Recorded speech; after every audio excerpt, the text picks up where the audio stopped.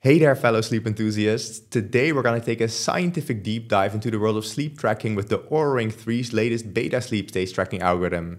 Now, as a scientist and sleep tracker reviewer, I'm constantly on the lookout for the latest and greatest in sleep technology, so I headed to the sleep lab and tested two different Oura Ring 3s for 3 nights, comparing their results to a professional scientific sleep stage tracker. And let me tell you, the Oura Ring didn't do half bad, though it did have some issues.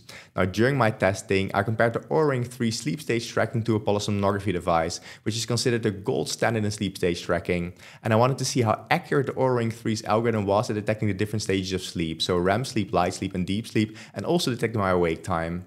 But I didn't stop there. I also compared the Oura Ring 3's performance to dozens of other popular smartwatches and health trackers, and against the previous generation, the Oura Ring 2. This way you can find out how the Oura Ring 3 stacks up against the competition. So let's get ready to geek out with me about the science of sleep stage tracking and the Oura Ring. Hello everyone. For those of you that are new to the channel, my name is Rob and I'm a postdoctoral scientist specializing in biological data analysis. To test the Oura Ring 3's new beta sleep stage algorithm, I spent 3 nights in the sleep lab in Salzburg, Austria. The lab is run by Professor Manuel Chabus, who's an expert in sleep research. Professor Chabus kindly provided me with the equipment and the people needed for my testing, and I'm grateful for his help in making this possible. Now, just as a side note, in a future video, I'll also test an app for sleep stage tracking and sleep improvement that his team developed. But back to the Oura Ring. During my testing, I wore both the Oura Ring 3 and a polysomnography device, or in short PSG device, which is considered the gold standard in sleep stage tracking. Now, this polysomnography device measures your brain waves, eye movements, heart rate, and muscle activity to accurately track your sleep stages. And by wearing both devices, I was able to compare how well the Oura Ring 3's algorithm tracked the various stages of sleep against this scientifically validated data from the polysomnography device. And I actually tested both the old and the new algorithm on 2 Oura Ring 3 devices to see how much the beta algorithm has improved. In this video, I'll therefore provide you with a comprehensive comparison of the Oura Ring 3 sleep stage tracking performance against the scientific gold standard, and you'll also find out how it compares to other popular smartwatches and health trackers on the market. So if you're curious about how the Oura Ring 3 stacks up against the scientific gold standard, then stick around. I've got all the data and analysis you need to make an informed decision about your next sleep tracker. Now, as I said, I tested 2 Oura Rings, but I want to start off with the results with the one I wore on my ring finger, since the other ring had battery issues on the 3rd night of testing. And here you can see an overview of the performance of that ring over all 3 nights. On top are the sleep stages as recorded by the polysomnography device, and on the left are the sleep stages as recorded by the beta sleep stage algorithm of the Oura Ring 3. We want to see how close the sleep stages of the Oura Ring are to those of the PSG device. Now, each column here sums to 100%, meaning that we can see what percentage of each of the sleep stages according to the PSG device was predicted at each sleep stage by the Oura Ring. And if they perfectly agree, all values on the diagonal should be 100%. Now, first of all, we see that 85% of what was deep sleep according to the reference device was also detected as deep sleep by the Oura Ring. And this is quite good, and I'm not disappointed at all with the performance of the Oura Ring. If there was disagreement, the Oura Ring predicted light sleep instead at about 15%. But all these percentages will make much more sense if you look at the individual nights. And here we have the results for the first night. On top are the sleep stages as recorded by the PSG device, with the clock time along the horizontal axis and the sleep stages on the vertical axis. And on the bottom is a similar plot, but now for the sleep stages as recorded by the Oura Ring. And if we now mark the deep sleep as recorded by the polysomnography device in purple, we see on the bottom that there's quite a good agreement between the Oura Ring and the PSG device when it comes to deep sleep detection for this night. Basically, all of the deep sleep segments that were detected by the PSG device were also detected by the Oura Ring. Now, there are some small deviations in the exact duration of these segments, but the overall performance is really good. But let's move on to the second night to see if this is also the case. And that's what we have right here, the second night. And as you can see, there's also quite a good agreement when it comes to deep sleep, though not quite as good as what we saw for the first night. We see that basically all of the deep sleep detected by the PSG device is also detected by the Oura Ring, so right here and right here. But the Oura Ring also detects a bunch of extra deep sleep, so right here, and right here. But overall, this isn't that bad at all. And looking at this third and final night, we see more or less the same thing. We see that basically all of the deep sleep detected by the scientific PSG device is also detected by the Oura Ring, though the Oura Ring did miss this small segment right here in the middle. However, again, what I think is most obvious is that the Oura Ring does tend to detect some extra deep sleep. In this case, it detects some extra deep sleep right here in the beginning of the night, but also near the end of the night. Still, I would say it's actually doing quite well. Light sleep agreement is also very good at about 76%. 76%. This means that 76% of what the scientific PSG device detected as being light sleep was also detected as being light sleep by the Oura Ring. Now in this case, the disagreement can be with any of the other sleep stages. Now first of all, we see that most of the extra deep sleep the Oura Ring detected was light sleep in reality, and that's this percentage right here. But we also see that it confused light sleep with REM sleep and awake time. And we can actually see that a bit better based on the individual nights. Now this is a similar plot to before, but now with the light sleep as tracked by the PSG device marked in cyan. And as you can see, for this first night, overall there's a very good agreement. There's some minor disagreement, and in this case, most of the light sleep that was predicted differently by the Oura Ring was predicted as awake time. You can see that in the beginning of the night right here, but also right here, and also a bit near the end of the night. But still, overall, it doesn't look that bad, honestly. And for this second night, we see something similar. Most of the missed predictions by the Oura Ring in terms of light sleep were actually predicted as awake time by the Oura Ring. But we also see that some of what was light sleep in reality was actually predicted as being deep sleep by the Oura Ring. You can see that, for instance, here, but also right here and right here. And we can even see that it was predicted sometimes as being REM sleep, as you can see right here, for instance. And the third and final night right here basically confirms what we've seen so far. Much of the light sleep is correctly detected, but some of it is confused with deep sleep, REM sleep, and also awake time. Overall, this is still looking quite good. Now, REM sleep is the sleep stage that the Oura Ring struggles with the most. And this is also what we saw in my other testing, where I used an EEG device as a reference. In this case, we see that about 55% of what the scientific PSG device detected as being REM sleep was also detected as being REM sleep by the Oura Ring. However, we also see that about 41% was detected as light sleep instead. Now for REM sleep, it's actually very important to look at the individual nights, since this will allow us to check if at least the locations of where the REM sleep segments occur is roughly correct. And that is displayed right here for the first night, with the REM sleep according to the PSG device marked in red. And as you can see, I had 5 clear REM sleep segments right here, here, here, here, and here.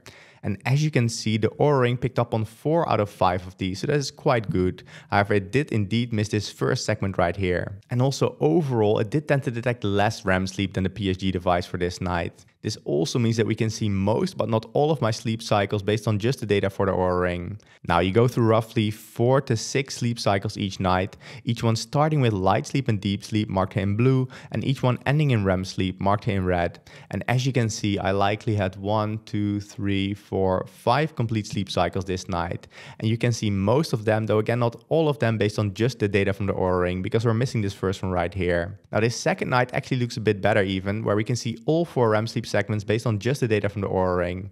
Interestingly, again, the Oura Ring does tend to detect less REM sleep. Still, we're able to see all of my sleep cycles based on just the data from the Oura Ring 3, so this is not looking that bad at all, even though the overall agreement wasn't that high. Interestingly though, for the third and final night, the agreement was quite a bit worse. In the beginning of the night, the agreement was still okay, with the first 2 REM sleep segments also being picked up on by the Oura Ring, though this first one here is really brief. However, here at the end of the night, I had 3 or maybe 2.5 more REM sleep segments, and the Oura Ring wasn't able to pick up on any of these. This of course also means that for this third night, it would be impossible to see all of my sleep cycles based on just the data from the Oura Ring. We might be able to see the first 2, but for the second half of the night, none of it is possible. So it's actually interesting to see that for this third night, the Oura Ring struggled quite a bit, whereas for the first 2, it did quite a bit better. Awake time detection was again also pretty good, showing 78% agreement with the scientific reference device. And almost all of the awake time that was misclassified was instead predicted as being light sleep by the Oura Ring at about 18%. And here we can see that both the PSG device and the Oura Ring detected many short awake moments, and I marked those detected by the PSG device in green right here. Luckily, many of these short awake moments match between the 2 devices, as we can see right here in the beginning of the night, but also right here in the middle of the night, so this is looking quite good. There are some awake moments that do not match between the 2 devices, as you can see right here for instance, but also right here, and even here there's some disagreement, but overall for this night it's looking quite good. But for this second night, we actually see a larger disagreement, especially here in the beginning of the night. The Oura Ring detected a lot of awake moments, and the PSG device detected far fewer right here.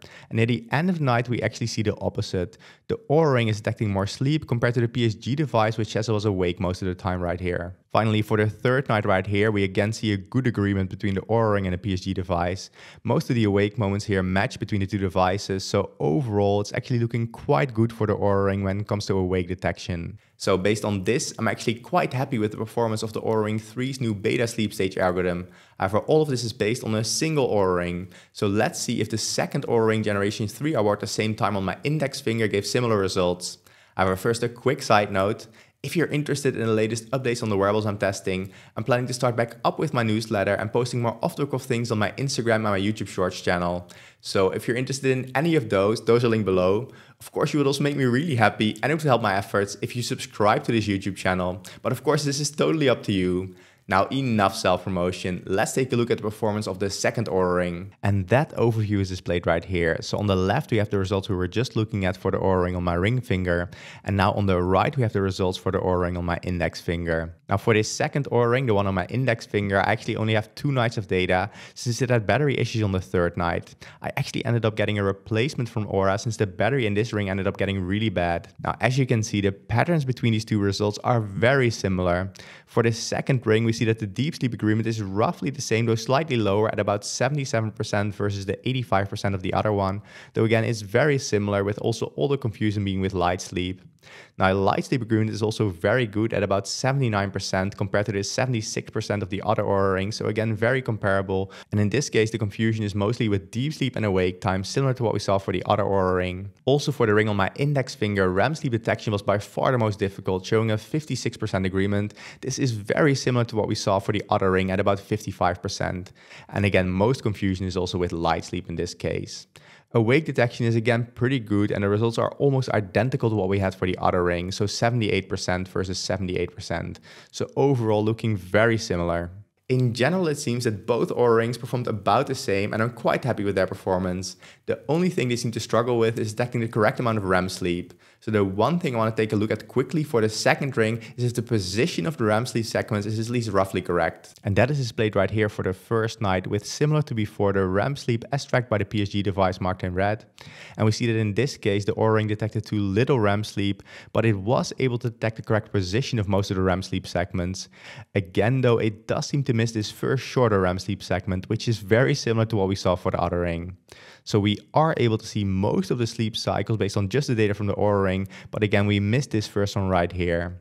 Now this second night again also looks a bit better, where all of the REM sleep segments as detected by the PSG device are also detected by the Oura Ring. So we are able to see all of the sleep cycles based on just the data from the Oura Ring.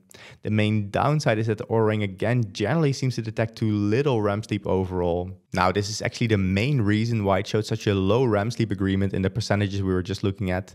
However, if it is consistent in its low REM sleep detection, this might not be an issue since the trends might still be true. So the Oura Ring might correctly pick up that some nights have more or less REM sleep than others. Though the total is not correct, it can detect this variation between the nights. But in order to confirm those type of statements, I still need to do more testing.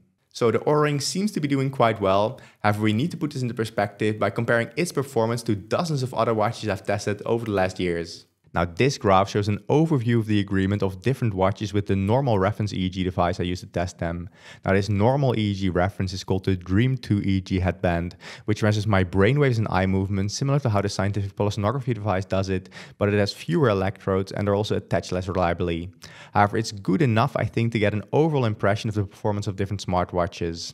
On the horizontal axis, we have the average agreement over the 4 individual sleep stages, and on the vertical axis, we have the agreement of the worst sleep stage. Now, the better the agreement, the more to the top right the device is. And as you can see, based on this testing, the devices with the best agreement so far were different Apple Watches, in this case, the Apple Watch Series 7, the Apple Watch Series 8, the Apple Watch SE, and the Apple Watch Ultra. But also the H-Sleep Pod 3 is doing quite well. And also based on all these tests with the Dream 2 EEG headband, we can see that my 2 Oura Rings aren't doing too bad at all. They're right here and right here. And as you can see, they're among some of the top performers. And basically, I would say if you look at their overall agreement here along the horizontal axis, they're very close to the different Apple Watches. And other good devices include different Fitbits, Whoop straps, and also the Withings Sleep Analyzer.